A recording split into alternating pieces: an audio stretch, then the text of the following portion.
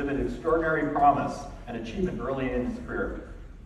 Our honoree, Dr. Rashawn Ray, received a bachelor's degree in sociology from the University of Memphis before coming to IU to obtain his master's degree in sociology in 2005 and his PhD in 2010. Since that time, Dr. Ray has produced an astonishing amount of scholarship while establishing himself as a brilliant research communicator with articles, op-eds, and media appearances that enrich public understanding of the interconnected nature of categorizations such as race, class, and gender and their impact on social psychology and systems of discrimination. Ray regularly testifies at the federal and state levels on racial equity, policing and criminal justice reform, health policy, wealth, and family policy. He served on the 50th anniversary of the March on Washington Planning Committee and the Commission on Racial Justice with Alpha Phi Alpha Fraternity Incorporated.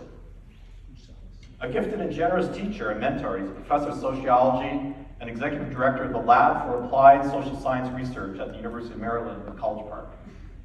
In that capacity, he helped develop a virtual reality program for law enforcement and led implicit bias trainings with thousands of police officers, military personnel, and employees at companies and organizations. And it was fascinating to talk to him that structure is in place, but it's run on artificial intelligence that keep getting better and better and better as they enhance the system to do essentially the training in a more effective way.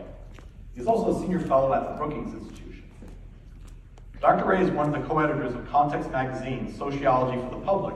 And I didn't realize the other editor is here as Fabio Roja. And so that was something I learned today. It's great. Ray is also the author of over 50 books, articles, book chapters, and op-eds. His book, Race and Ethnic Relations in the 21st Century, History, Theory, Institutions, and Policy has been adopted nearly 40 times in college courses.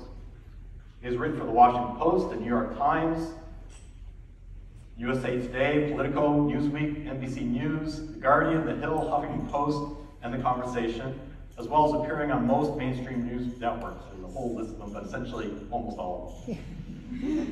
Here today to receive the 2022 Outstanding Young Alumni Award.